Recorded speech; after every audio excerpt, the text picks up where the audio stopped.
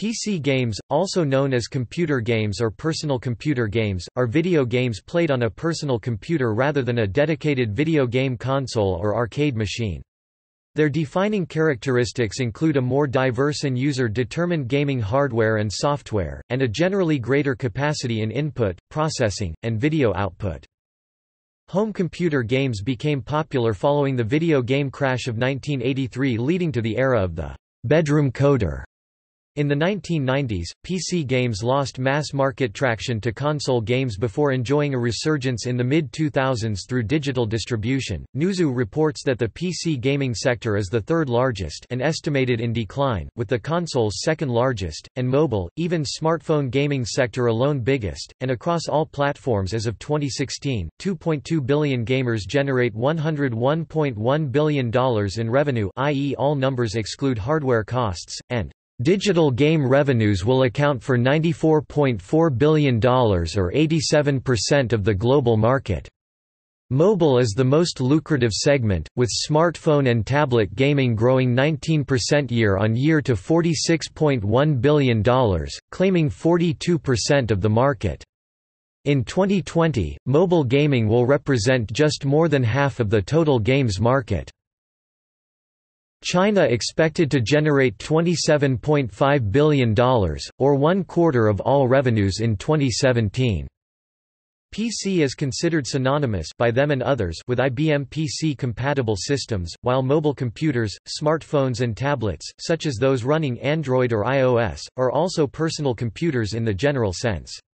The APAC region is estimated to generate $46.6 billion in 2016, or 47% of total global game revenues. Note, not only PC games. China alone accounts for half of APAC's revenues, reaching $24.4 billion, cementing its place as the largest games market in the world, ahead of the US's anticipated market size of $23.5 billion. China is expected to have 53% of revenues from mobile in 2017, 46% in 2016. The uncoordinated nature of the PC game market and its lack of physical media make precisely assessing its size difficult.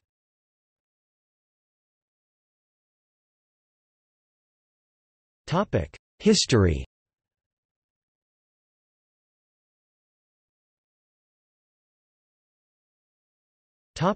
Early growth. Bertie the Brain was one of the first game-playing machines developed. It was built in 1950 by Joseph Cates. It measured more than 4 meters tall, and was displayed at the Canadian National Exhibition that year. Although personal computers only became popular with the development of the microprocessor and microcomputer, computer gaming on mainframes and minicomputers had previously already existed. OXO, an adaptation of tic-tac-toe for the EDSAC, debuted in 1952. Another pioneer computer game was developed in 1961, when MIT students Martin Greets and Alan Katok, with MIT student Steve Russell, developed Spacewar, on a PDP-1 mainframe computer used for statistical calculations. The first generation of computer games were often text adventures or interactive fiction, in which the player communicated with the computer by entering commands through a keyboard. An early text adventure, Adventure, was developed for the PDP-11 minicomputer by Will Crowther in 1976, and expanded by Don Woods in 1977. By the 1980s, personal computers had become powerful enough to run games like Adventure, but by this time, graphics were beginning to become an important factor in games. Later games combined textual commands with basic graphics, as seen in the SSI Gold Box games such as Pool of Radiance, or Bard's Tale for example. By the late 1970s to early 1980s, games were developed and distributed through hobbyist groups and gaming magazines, such as Creative Computing and later Computer Gaming World. These publications provided game code that could be typed into a computer and played, encouraging readers to submit their own software to competitions. Players could modify the basic source code of even commercial games. Microchess was one of the first games for microcomputers which was sold to the public. First sold in 1977, Microchess eventually sold over 50,000 copies on cassette tape. As with second-generation video game consoles at the time, early home computer game companies capitalized on successful arcade games at the time with ports or clones of popular arcade games. By 1982, the top-selling games for the Atari 400 were ports of Frogger and Centipede, while the top-selling game for the Texas Instruments TI-99 4A was the Space Invaders clone TI Invaders. That same year, Pac-Man was ported to the Atari 800, while Donkey Kong was licensed for the Coleco Adam. In late 1981, Atari attempted to take legal action against unauthorized clones, particularly Pac-Man clones, despite some of these predating Atari's exclusive rights to the home versions of Namco's game.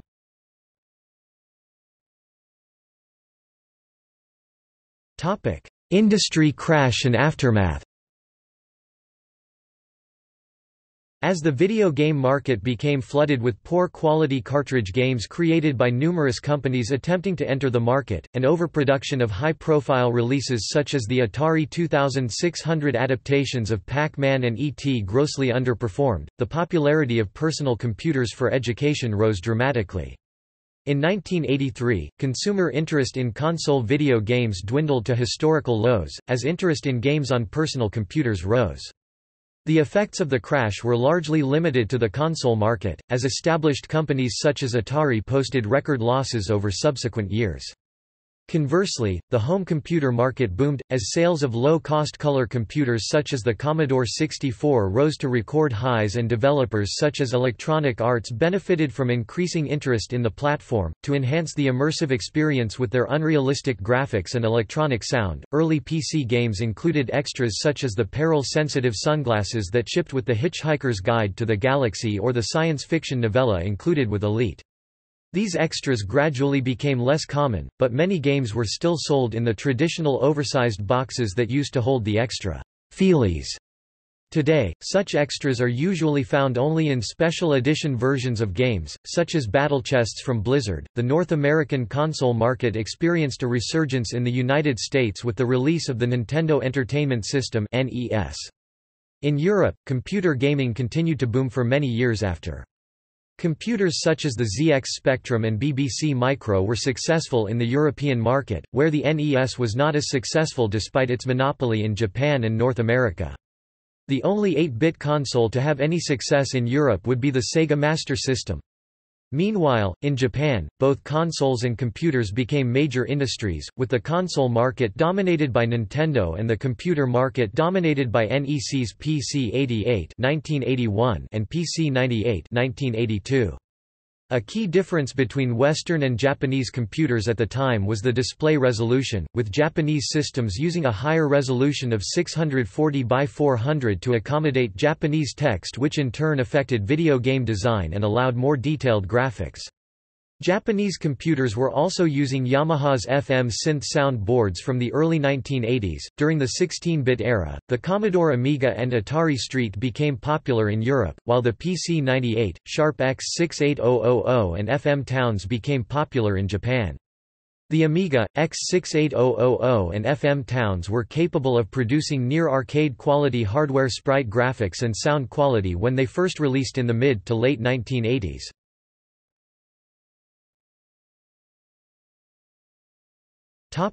Growth of IBM PC gaming.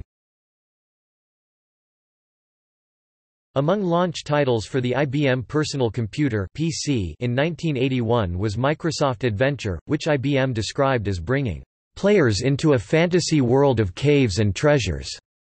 Byte that year stated that the computer's speed and sophistication made it an excellent gaming device, and IBM and others sold games like Microsoft Flight Simulator. The PC's CGA graphics and speaker sound were poor, however, and most customers bought the powerful but expensive computer for business.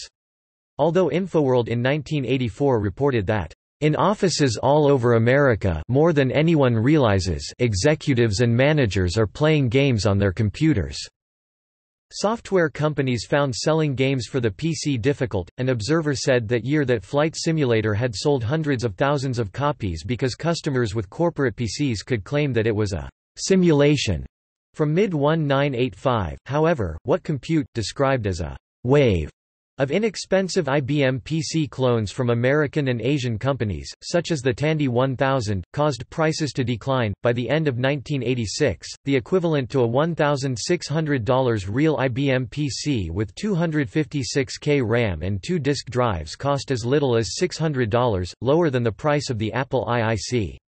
Consumers began purchasing DOS computers for the home in large numbers. While often purchased to do work in evenings and weekends, clones' popularity caused consumer software companies to increase the number of IBM-compatible products, including those developed specifically for the PC as opposed to porting from other computers. Bing Gordon of Electronic Arts reported that customers used computers for games more than one-fifth of the time, whether purchased for work or a hobby, with many who purchased computers for other reasons finding PC games a pretty satisfying experience. By 1987, the PC market was growing so quickly that the formerly business-only computer had become the largest and fastest-growing, and most important platform for computer game companies. DOS computers dominated the home, supplanting Commodore and Apple. More than a third of games sold in North America were for the PC, twice as many as those for the Apple II and even outselling those for the Commodore 64. With the EGA video card, an inexpensive clone had better graphics and more memory for games than the Commodore or Apple, and the Tandy 1000's enhanced graphics, sound, and built-in joystick ports made it the best platform for IBM PC-compatible games before the VGA era. By 1988, the enormous popularity of the Nintendo Entertainment System had greatly affected the computer game industry. A Koei executive claimed that Nintendo's success has destroyed the computer software entertainment market. A Mindscape executive agreed, saying that, "Unfortunately, its effect has been extremely negative. Without question, Nintendo's success has eroded software sales. There's been a much greater falling off of disc sales than anyone anticipated." A third attributed the end of growth in sales of the Commodore 64 to the console, and Trip Hawkins called Nintendo the last hurrah of the 8-bit world. Experts were unsure whether it affected 16-bit computer games, but Hawkins in 1990 nonetheless had to deny rumors that Electronic Arts would withdraw from computers and only produce console games. By 1993, ASCII Entertainment reported at a Software Publishers Association conference that the market for console games, $5.9 billion in revenue, was 12 times that of the computer game market, $430 million. Computer games, however, did not disappear. By 1989, Computer Gaming World reported that the industry is moving toward heavy use of VGA graphics. While some games were advertised with VGA support at the start of the year, they usually supported EGA graphics through VGA cards. By the end of 1989, however, most publishers moved to it supporting at least 320 by 200 MCGA, a subset of VGA. VGA gave the PC graphics that outmatched the Amiga. Increasing adoption of the computer mouse, driven partially by the success of adventure games such as the highly successful King's Quest series, and high-resolution bitmap displays allowed the industry to include increasingly high-quality graphical interfaces in new releases. Further improvements to game artwork and audio were made possible with the introduction of FM synthesis sound. Yamaha began manufacturing FM synth boards for computers in the early mid-1980s, and by 1985, the NEC and FM7 computers had built-in FM sound. The first PC sound cards, such as Adlib's music synthesizer card, soon appeared in 1987.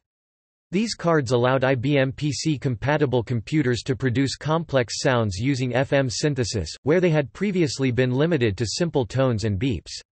However, the rise of the Creative Labs Sound Blaster card, released in 1989, which featured much higher sound quality due to the inclusion of a PCM channel and digital signal processor, led Adlib to file for bankruptcy by 1992.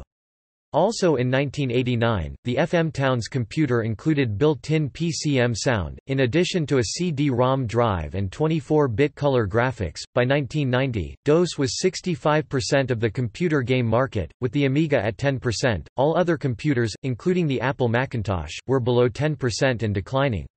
Although both Apple and IBM tried to avoid customers associating their products with game machines, the latter acknowledged that VGA, audio, and joystick options for its PS1 computer were popular. In 1991, id Software produced an early first-person shooter, Hovertank 3D, which was the company's first in their line of highly influential games in the genre. There were also several other companies that produced early first-person shooters, such as Arsis Software's Star Cruiser, which featured fully 3D polygonal graphics in 1988, and Accolade's Day of the Viper in 1989.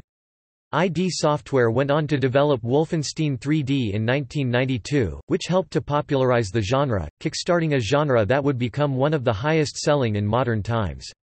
The game was originally distributed through the shareware distribution model, allowing players to try a limited part of the game for free but requiring payment to play the rest, and represented one of the first uses of texture mapping graphics in a popular game, along with Ultima Underworld. In December 1992, Computer Gaming World reported that DOS accounted for 82% of computer game sales in 1991, compared to Macintosh's 8% and Amiga's 5%. In response to a reader's challenge to find a DOS game that played better than the Amiga version, the magazine cited Wing Commander and Civilization, and added that, "The heavy MS-DOS emphasis in CGW merely reflects the realities of the market." A self-reported Computer Gaming World survey in April 1993 similarly found that 91% of readers primarily used IBM PCs and compatibles for gaming, compared to 6% for Amiga, 3% for Macintosh, and 1% for Atari ST, while a Software Publishers Association study found that 74% of personal computers were IBM's or compatible, 10% Macintosh, 7% Apple II, and 8% other. 51% of IBM or compatible had 386 or faster CPUs.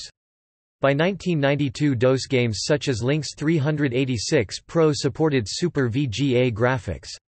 While leading Sega and Nintendo console systems kept their CPU speed at 3 to 7 MHz, the 486 PC processor ran much faster, allowing it to perform many more calculations per second. The 1993 release of Doom on the PC was a breakthrough in 3D graphics, and was soon ported to various game consoles in a general shift toward greater realism. Computer Gaming World reiterated in 1994, "We have to advise readers who want a machine that will play most of the games to purchase high-end MS-DOS machines." By spring 1994, an estimated 24 million U.S. homes, 27% of households, had a personal computer. 48% played games on their computer, 40% had the 486 CPU or higher, 35% had CD-ROM drives, and 20% had a sound card. Another survey found that an estimated 2.46 million multimedia computers had internal CD-ROM drives by the end of 1993, an increase of almost 2,000%. Computer Gaming World reported in April 1994 that some software publishers planned to only distribute on CD as of 1995. CD-ROM had much larger storage capacity than floppies, helped reduce software piracy, and was less expensive to produce. Chris Crawford warned that it was a data-intensive technology, not a process-intensive one, tempting developers to emphasize the quantity of digital assets like art and music over the quality of gameplay. Computer Gaming World wrote in 1993 that, "Publishers may be losing their focus." While many companies used the additional storage to release poor-quality shovelware collections of older software, or enhanced versions of existing ones, often with what the magazine mocked as amateur acting in the added audio and video. New games such as Myst included many more assets for a richer game experience. Many companies sold multimedia upgrade kits that bundled CD drives, sound cards, and software during the mid-1990s, but device drivers for the new peripherals further depleted scarce RAM. By 1993, PC games required much more memory than other software, often consuming all of conventional memory, while device drivers could go into upper memory with DOS memory managers. Players found modifying config, sys and autoexec, bat files for memory management cumbersome and confusing, and each game needed a different configuration. The game Less Manly 2 satirizes this by depicting two beautiful women exhaust the hero in bed, by requesting that he again explain the difference between extended and expanded memory. Computer Gaming World provided technical assistance to its writers to help install games for review, and published sample configuration files. The magazine advised non-technical gamers to purchase commercial memory managers like QEMM and 386MAX and criticized non-standard software like Origin Systems as infamous late and unlamented voodoo memory manager, which used Unreal Mode.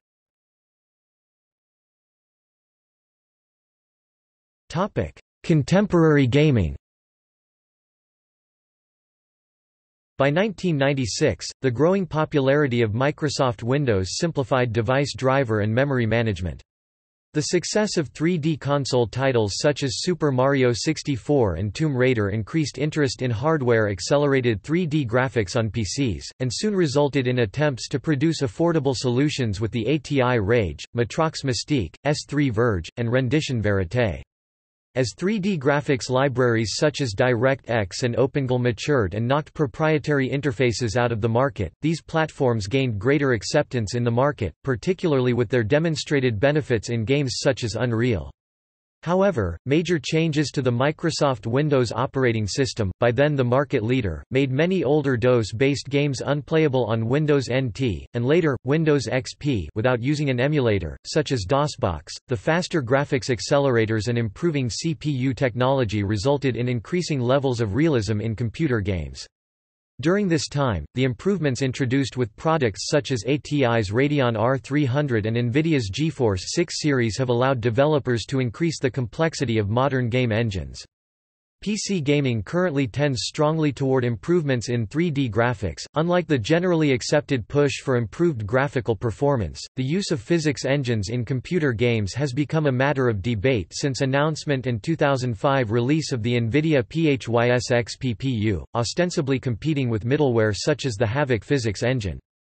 Issues such as difficulty in ensuring consistent experiences for all players, and the uncertain benefit of first-generation PHYSX cards in games such as Tom Clancy's Ghost Recon Advanced Warfighter and City of Villains, prompted arguments over the value of such technology. Similarly, many game publishers began to experiment with new forms of marketing. Chief among these alternative strategies is episodic gaming, an adaptation of the older concept of expansion packs, in which game content is provided in smaller quantities but for a proportionally lower price. Titles such as Half-Life 2, Episode 1 took advantage of the idea, with mixed results rising from concerns for the amount of content provided for the price.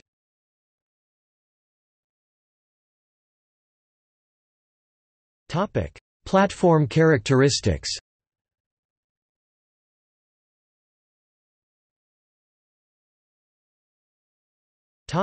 Fidelity. In high-end PC gaming, a PC will generally have far more processing resources at its disposal than other gaming systems. Game developers can use this to improve the visual fidelity of their game relative to other platforms, but even if they do not, games running on PC are likely to benefit from higher screen resolution, higher framerate, and anti-aliasing. Increased draw distance is also common in open-world games. Better hardware also increases the potential fidelity of a PC game's rules and simulation.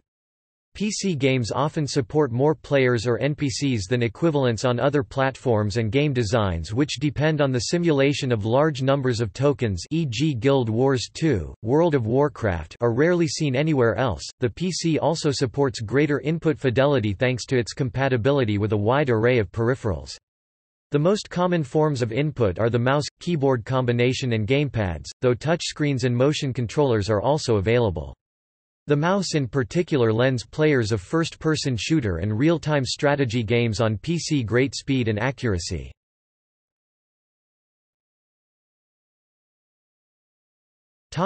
Openness.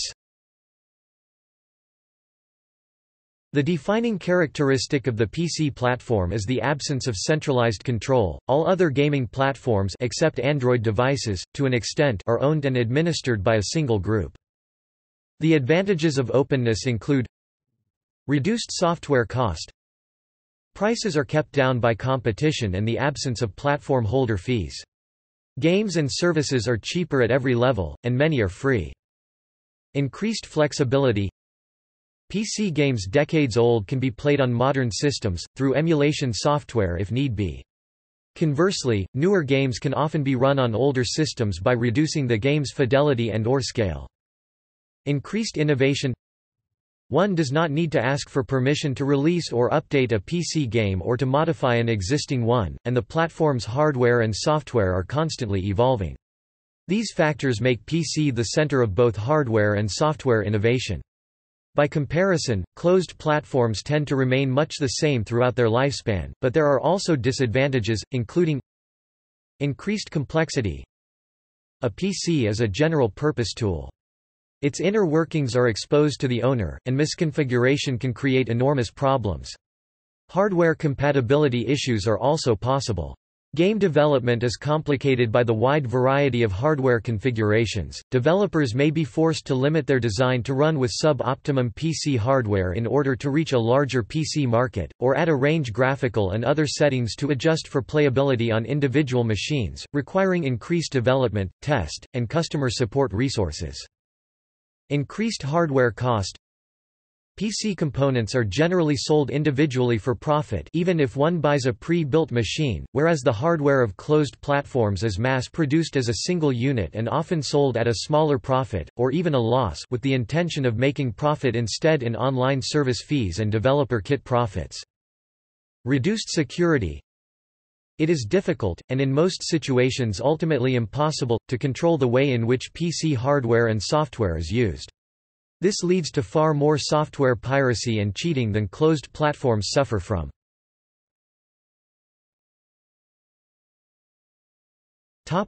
Mods. The openness of the PC platform allows players to edit their games and distribute the results over the Internet as mods. A healthy mod community greatly increases a game's longevity, and the most popular mods have driven purchases of their parent game to record heights. It is common for professional developers to release the tools they use to create their games and sometimes even source code in order to encourage modding, but if a game is popular enough, mods generally arise even without official support. Mods can compete with official downloadable content however, or even outright redistribute it, and their ability to extend the lifespan of a game can work against its developers' plans for regular sequels. As game technology has become more complex, it has also become harder to distribute development tools to the public. Modding has a different connotation on consoles, which are typically restricted much more heavily. As publicly released development tools are rare, console mods usually refer to hardware alterations designed to remove restrictions.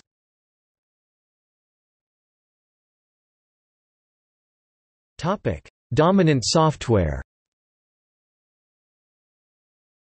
Although the PC platform is almost completely decentralized at a hardware level, there are two dominant software forces, the Microsoft Windows operating system and the Steam distribution service. Microsoft introduced an operating environment named Windows on November 20, 1985 as an add-on to DOS in response to the growing interest in graphical user interfaces (GUIs). Microsoft Windows came to dominate the world's personal computer market with over 90% market share, overtaking Mac OS, which had been introduced in 1984. Valve does not release any sales figures on its Steam service, instead it only provides the data to companies with games on Steam, which they cannot release without permission due to signing a non-disclosure agreement with Valve. However, Stardock, the previous owner of competing platform Impulse, estimated that, as of 2009, Steam had a 70% share of the digital distribution market for video games. In early 2011, Forbes reported that Steam sales constituted 50 to 70% of the $4 billion market for downloaded PC games and that Steam offered game producers gross margins of 70% of purchase price, compared with 30% at retail. In 2011, Steam served over 780 petabytes of information, double what it had delivered in 2010. Topic: Digital distribution services. PC games are sold predominantly through the Internet, with buyers downloading their new purchase directly to their computer. This approach allows smaller independent developers to compete with large publisher-backed games and avoids the speed and capacity limits of the optical discs which most other gaming platforms rely on. Valve Corporation released the Steam platform for Windows computers in 2003 as a means to distribute Valve-developed video games such as Half-Life 2. It would later see release on the Mac OS X operating system in 2010 and was released on Linux in 2012 as well. By 2011, it controlled 70% of the market for downloadable PC games, with a user base of about 40 million accounts. Origin, a new version of the Electronic Arts Online Store, was released in 2011 in order to compete with Steam and other digital distribution platforms on the PC. The period between 2004 and now saw the rise of many digital distribution services on PC, such as Amazon Digital Services, GameStop, GFWL, EA Store, Direct2Drive, GOG.com, and Gamersgate. Digital distribution also slashes the cost of circulation, eliminates stock shortages, allows games to be released worldwide at no additional cost, and allows niche audiences to be reached with ease. However, most digital distribution systems create ownership and customer rights issues by storing access rights on distributor-owned computers. Games confer with these computers over the Internet before launching.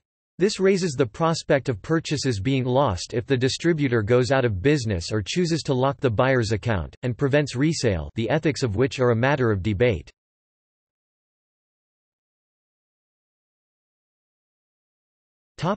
PC gaming technology.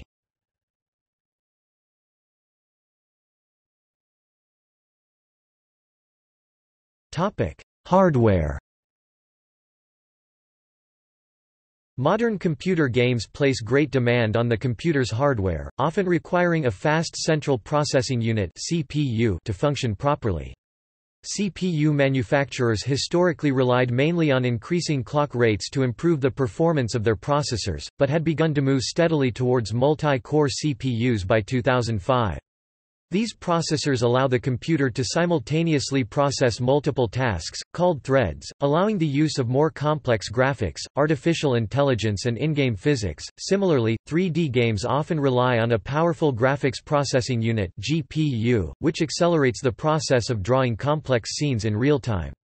GPUs may be an integrated part of the computer's motherboard, the most common solution in laptops, or come packaged with a discrete graphics card with a supply of dedicated video RAM, connected to the motherboard through either an AGP or PCI Express port. It is also possible to use multiple GPUs in a single computer, using technologies such as NVIDIA's Scalable Link Interface and ATI's Crossfire.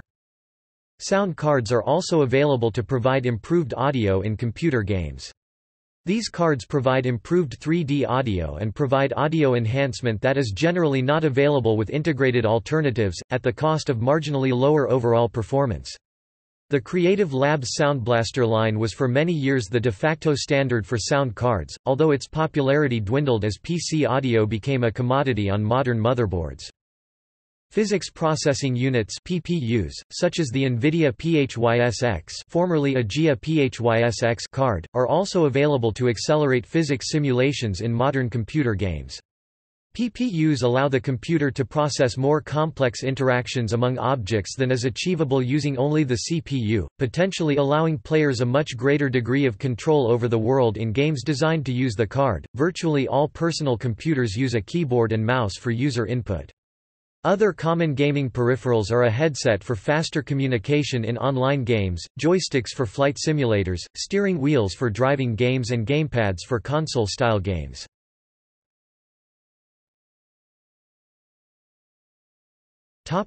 Software.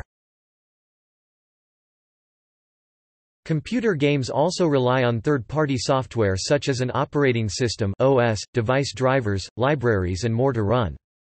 Today, the vast majority of computer games are designed to run on the Microsoft Windows family of operating systems. Whereas earlier games written for DOS would include code to communicate directly with hardware, today application programming interfaces (APIs) provide an interface between the game and the OS, simplifying game design. Microsoft's DirectX is an API that is widely used by today's computer games to communicate with sound and graphics hardware. OpenGL is a cross-platform API for graphics rendering that is also used. The version of the graphics card's driver installed can often affect game performance and gameplay. In late 2013, AMD announced Mantle, a low-level API for certain models of AMD graphics cards, allowing for greater performance compared to software-level APIs such as DirectX, as well as simplifying porting to and from the PlayStation 4 and Xbox One consoles, which are both built upon AMD hardware. It is not unusual for a game company to use a third-party game engine, or third-party libraries for a game's AI or physics.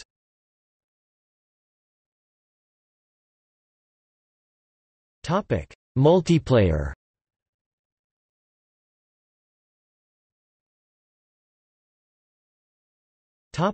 Local area network gaming.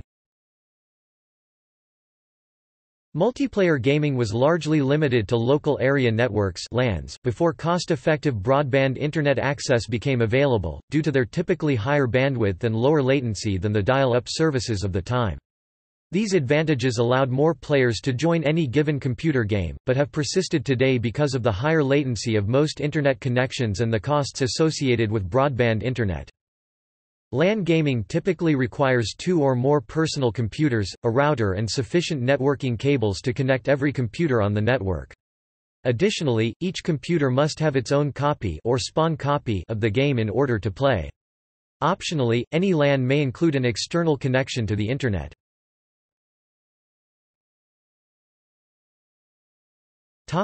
Online games. Online multiplayer games have achieved popularity largely as a result of increasing broadband adoption among consumers. Affordable high-bandwidth Internet connections allow large numbers of players to play together, and thus have found particular use in massively multiplayer online role-playing games, tenuous and persistent online games such as World War II Online.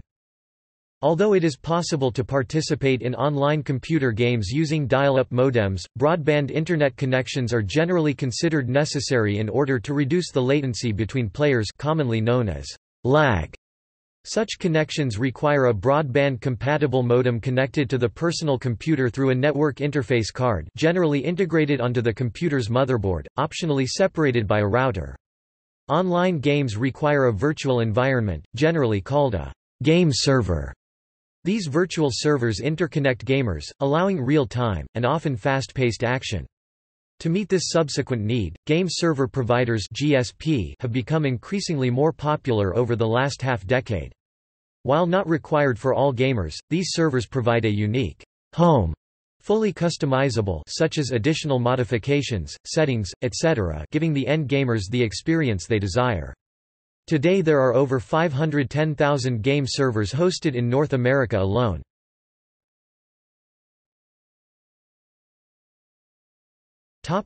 Emulation. Emulation software, used to run software without the original hardware, are popular for their ability to play legacy video games without the platform for which they were designed. The operating system emulators include DOSBox, a DOS emulator which allows playing games developed originally for this operating system and thus not compatible with a modern-day OS. Console emulators such as Nestopia and MAME are relatively commonplace, although the complexity of modern consoles such as the Xbox or PlayStation makes them far more difficult to emulate, even for the original manufacturers. The most technically advanced consoles that can currently be successfully emulated for commercial games on PC are the PlayStation 2 using PCSX2, and the Nintendo Wii U using the Cemu emulator. A PlayStation 3 emulator named RPCS3 is currently in the works, although it can currently only run small homebrew games and certain old arcade titles that were originally ported to the PS3 from older platforms. Most emulation software mimics a particular hardware architecture, often to an extremely high degree of accuracy. This is particularly the case with classic home computers such as the Commodore 64, whose software often depends on highly sophisticated low-level programming tricks invented by game programmers and the demoscene.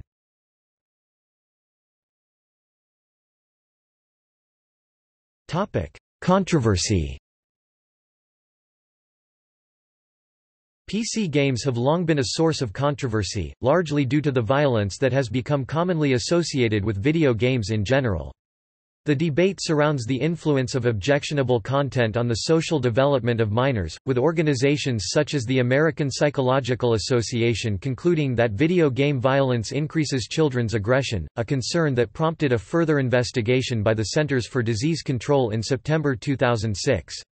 Industry groups have responded by noting the responsibility of parents in governing their children's activities. While attempts in the United States to control the sale of objectionable games have generally been found unconstitutional, video game addiction is another cultural aspect of gaming to draw criticism as it can have a negative influence on health and on social relations. The problem of addiction and its health risks seems to have grown with the rise of massively multiplayer online role-playing games (MMORPGs). Alongside the social and health problems associated with computer game addiction have grown similar worries about the effect of computer games on education.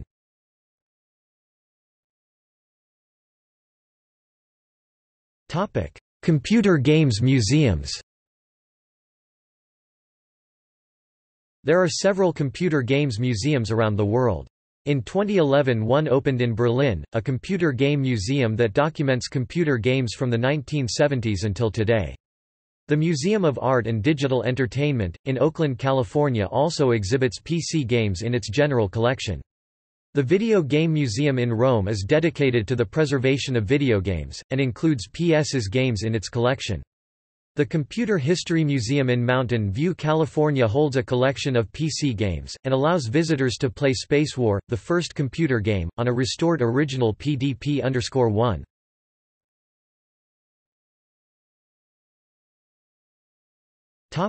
See also: Arcade game, Console game, Game studies, Handheld video game, Mobile game, List of PC games.